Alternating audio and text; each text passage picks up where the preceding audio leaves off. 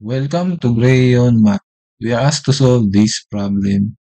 We have a trapezoid with the label A, B, C, D, and this trapezoid has sides that are related to this circle. I mean, it overlaps the circle. So, as you can see, this segment BC passes through the center of the circle, and segment AD is actually tangent to the circle at point E. And if you look on the bases, the uh, angles are actually 60 degrees horizontal for the base and 60 degrees with the side for the left and right.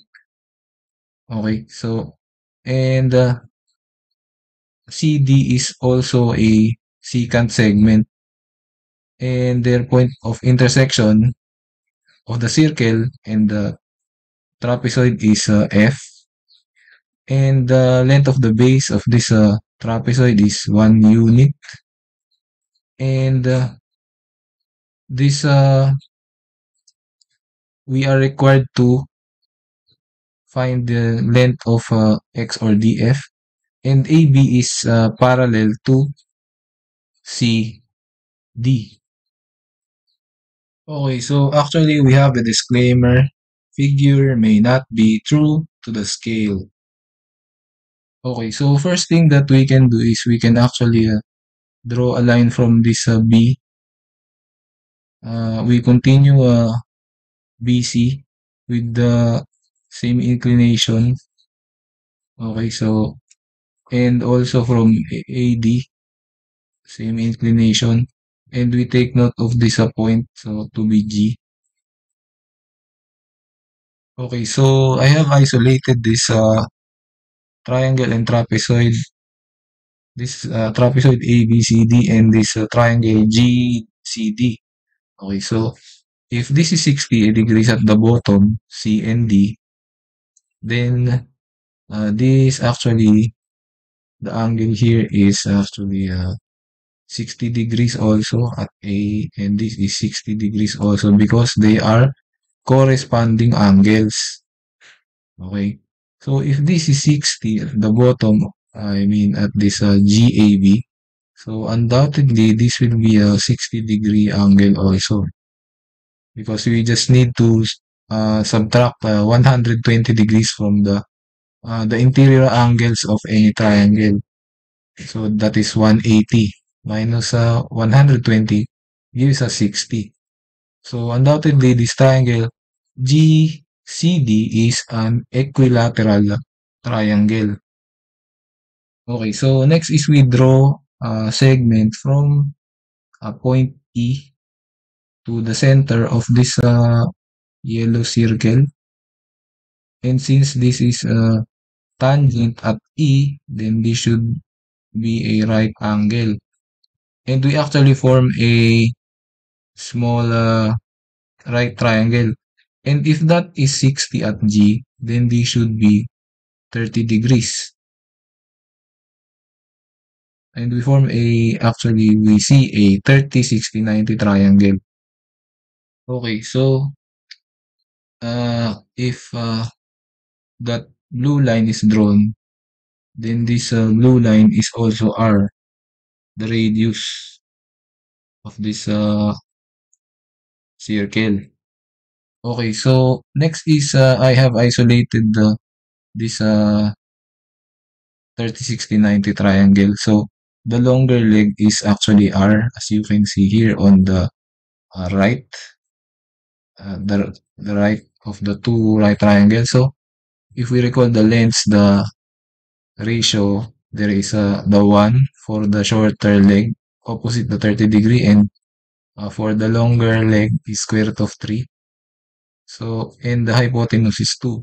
So, in our case, if we have this R as the longer leg, then we just need to divide this. Okay, so divide this R by square root of 3. So, that gives us R over square root of 3. And if you have here the shorter leg to be r over square root of 3, then we just need to multiply this to get this hypotenuse. This becomes a 2r over square root of 3.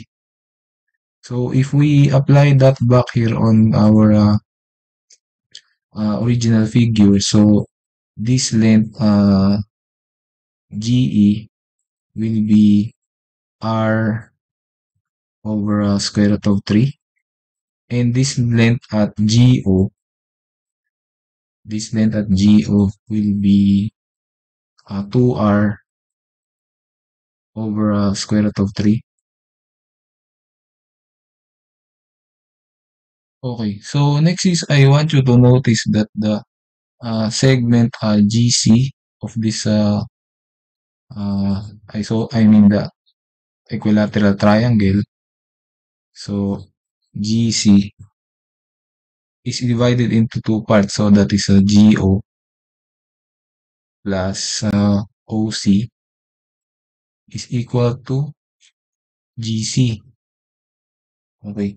So GO is actually a 2 R over square root of 3, and plus OC, which is R, is equal to the given length of this side of the equilateral triangle. So since the length at CD at the bottom is 1, so therefore this GC is also 1.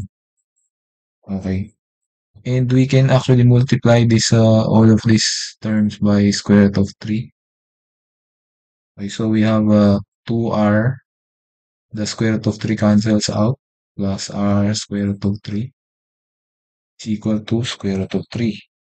And we can factor out this r on the left hand side. So r is r times 2 plus square root of 3 equals square root of 3.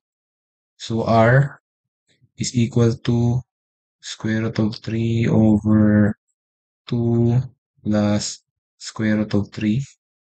And we can actually rationalize this by multiplying this by 2 minus square root of 3, and over 2 minus the square root of 3. You just need to change the sign at the middle of 2 and square root of 3 to negative. So if we continue, we have r is equal to just multiply this square root of 3 by 2. So 2 square root of 3 minus square root of 3 times square root of 3 is 3, over this at the bottom will be 2 square is 4. It will be a difference of 2 squares. So this square root of 3 times square root of 3 will be 3. So minus 3. So r is equal to, this becomes 4 minus 3 becomes 1. So this will leave us with 2 square root of 3 minus 3 units for the radius. Okay, so our strategy actually is that we should find the length DE. DE being the tangent segment with at point E to D, the exterior. And it has the same exterior point D with respect to this secant segment CD. Okay, so we can actually use later Tangent-Secant Theorem. So we just need to find for now the length of ED or DE. So, but as you can see, GD is the total. This is actually the side. If we focus on the segment on the left hand side of this triangle, so it is equal to this GE plus DE. Okay, so GE is actually a R over square root of 3 plus DE, which is actually the unknown, and GD is actually 1 because it is the side of the right triangle. I mean equilateral triangle. So DE is simply equal to 1 minus R over square root of 3. Okay. So this we have here, if we simplify this, DE is equal to square root of 3 to be the LCD. So square root of 3 divided by 1 is square root of 3 times 1. This will be square root of 3 minus R. Okay. So DE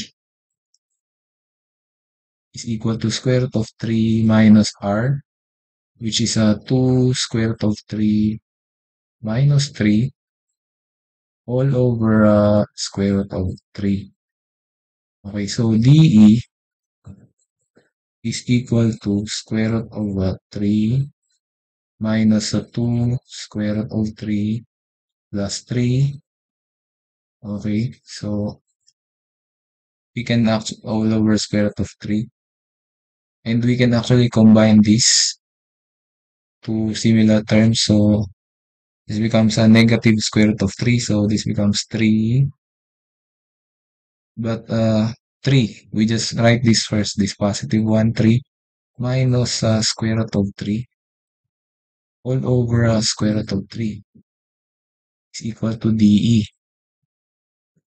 And we can actually rationalize this by multiplying this by square root of 3 over square root of 3. So we have here 3 square root of 3. If we multiply this minus this square root of 3 times square root of 3, this becomes 3 all over 3. Okay? So, but we can actually factor out this 3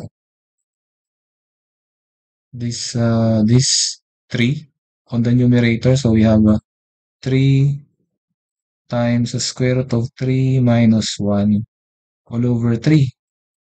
So we can cancel this 3 out. So we are left with the DE is equal to square root of 3 minus 1 units. Okay, so as I have said earlier, we are going to use this tangent-secant theorem because we already got this tangent segment DE, and this we have also the secant segment CD. And what we are actually looking for is the exterior secant of this secant CD. Okay. Okay, so recalling this tangent-secant theorem. So when a tangent and secant are drawn from one single external point to a circle. So in our case, that is this point D. Okay. The square of the length of the tangent segment is equal to the product of the lengths of the secant segment in the exterior portion of the secant segment. So in our case, we need to square the tangent segment, and that is actually this DE.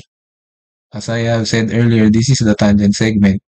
The square of that is actually equal to uh, the length of the whole secant segment is equal to the product of the length of the whole secant segment.